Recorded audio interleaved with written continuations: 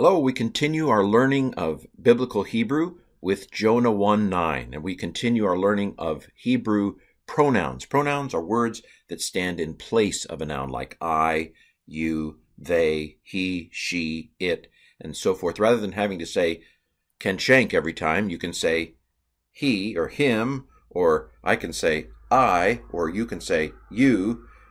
It just shortens things up. A pronoun stands in place of a noun.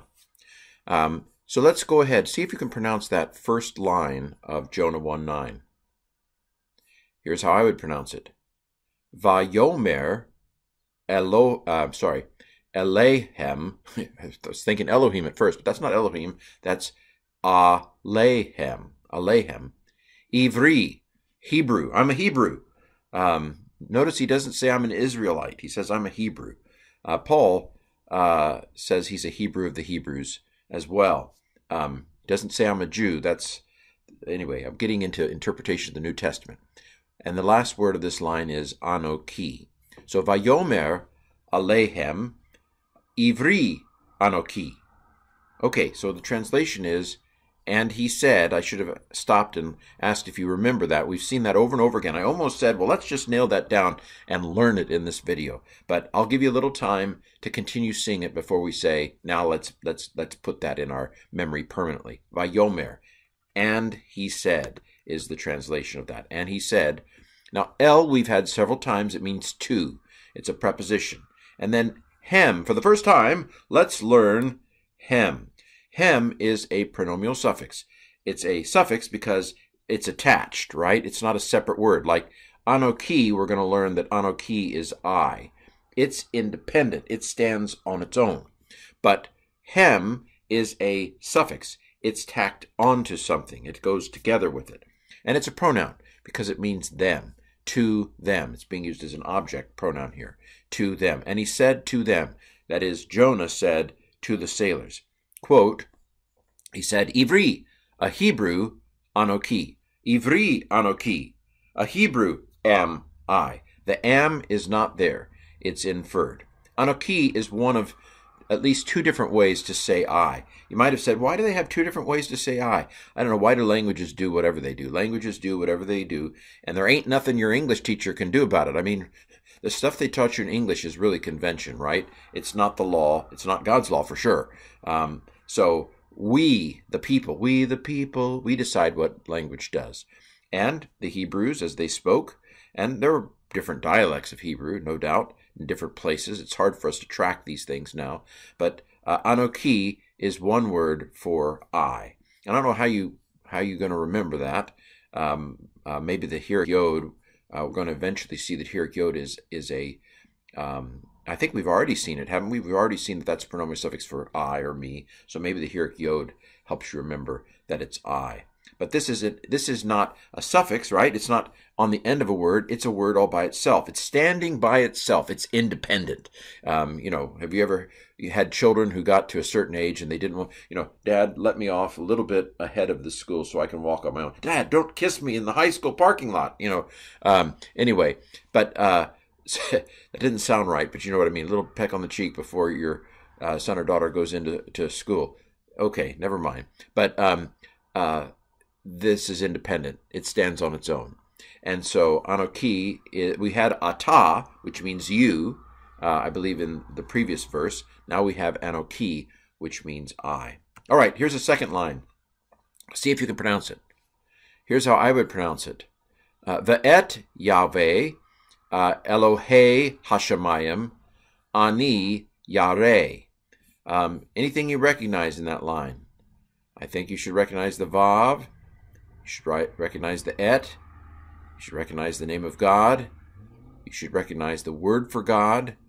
Really, you should recognize the Seri Yod on the end of the word for God. You should recognize Hey Patak doubling. You should Ayim you might not recognize. It's actually a dual. They thought of the skies as being twin skies. Double skied. So you have singular, plural. There also is this ayim ending that's a dual. You don't need to know that. Ani, this is the other variation. If Anoki is one word for I, Ani is another one, and it has a Hirk Yod. So maybe the Hirk Yod is what you should memorize from this as the I or me part. And then this seems to be something like fear. So notice that the word order is not the typical word order. Normally you have the verb first and then the subject. But here you have the what's called the object first. Do you remember et? Et is the direct object marker. It says direct object approaching. And the direct object is what comes after, Yahweh said, what? Whatever the answer to that is, that's the direct object. So Yahweh is first because he's important and for emphasis, but the subject is I. I am fearful of Yahweh, the God of the skies, or the God of the heavens, is what this is saying. So, the things that you should remember, Vav is and, et is the direct, definite, direct object marker. The et says direct object approaching, and the direct object of the verb is Yahweh, or Adonai if you want to not say the name of Yahweh. So I fear Yahweh, the God of the skies, is what Jonah says. And Yahweh, the God of the skies, I fear. Elohe is the masculine plural construct of Elohim, which is the plural for God treated as a singular. Seriyod is masculine plural construct ending. So the God of, the of comes from the fact that this is construct. And then the skies, hey patak doubling is the word for the. Didn't put that down for review, but hopefully you caught it. And then we have ani. This is another variation for the word I. We had in the previous slide anoki, which can mean I, and then we have ani, which can mean I.